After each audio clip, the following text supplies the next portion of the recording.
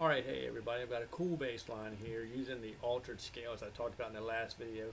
This is the altered scale, formula. This melodic device is great using to make bass lines with, and I've got a bass line here using that so you can get an idea of it and how to use that as well in your bass playing. But if you don't know me by now, I'm Donald with the online bass instructor for the online course iwannaplaybass.com, and we're helping musicians reach their goals as bass players. And if you haven't subscribed yet, subscribe down below. And I've got lots of videos like this, little free tips and stuff like that to check out that help everybody out. And comment down below if you got any questions or anything. I'm glad to answer them. And we'll go from there. But the altered scale, that's what we're talking about today. And like I said in the previous video, I talked all about the video, and I said I'd leave a put a video bass line in the next video, which is this video here. So it's the altered scale.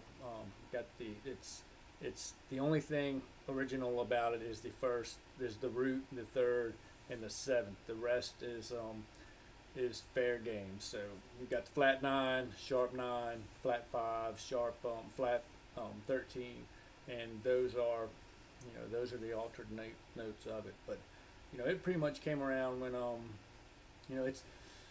not sure where it started from. It's a little gray area where it started from, but we know the jazz players in the 70s really started utilizing it a lot in a lot of their stuff. Coltrane used it a lot. It's just all of Duke Ellington. They all use this altered scale a lot, and it just helps colorful. And being jazz, it's got that tension building, the tension and release. That's kind of like their motto. So they build the tension, they build it and build it, and then they release it. And it's just it's what makes jazz what it is today. And it's quite intricate music. And like I said, this and the diminished scales, they're highly advanced scales. So it's kind of hard to get into it all into this video. But like I said, I've got an online course, iwannaplaybass.com, which goes in depth. We get into the music appreciation, music history, and the scales and how it's derived, and other modes of each scale. So there's a lot to know about it, and you just want to be a well-rounded bass player. So you want to know this stuff for sure, and it's not too far advanced that somebody can't learn it with a little bit of some lessons and some consistency. You will learn it and become that well-rounded bassist that you want to be. So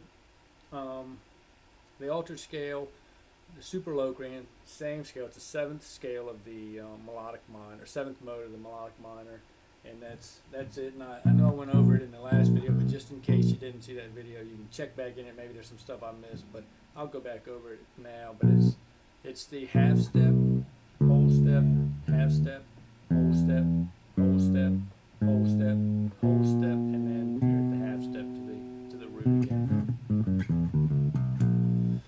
So that's it in C right there. So you start on B, and you've got your flat 9, sharp 9. It's an actual locrian with a flat 4. Flat 4 there, sharp 5, flat 9, flat 13, and then the 7th.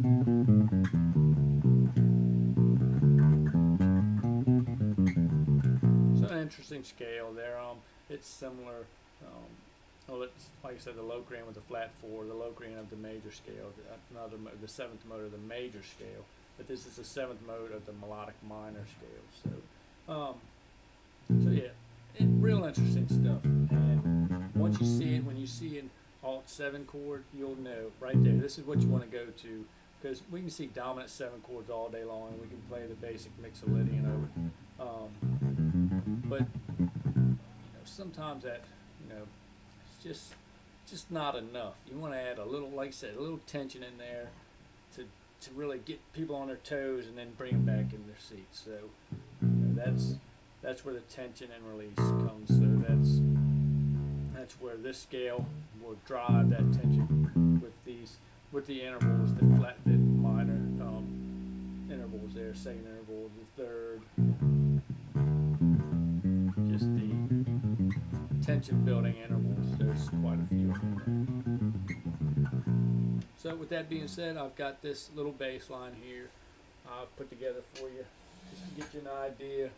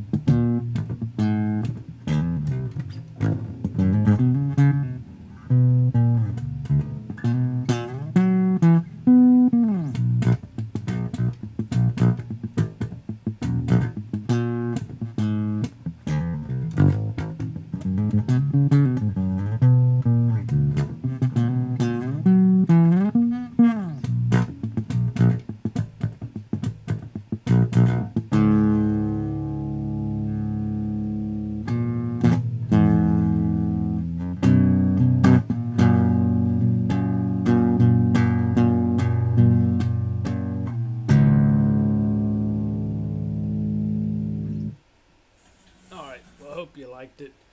Like I said, just subscribe to the channel for more of this stuff. I love the interaction. Comment down below. Let me know what you thought.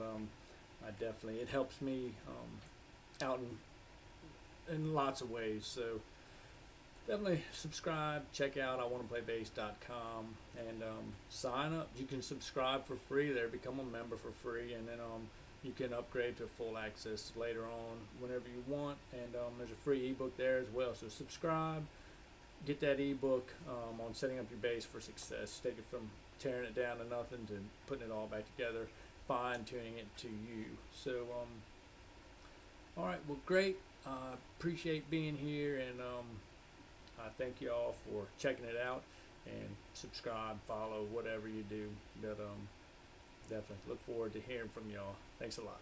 Bye.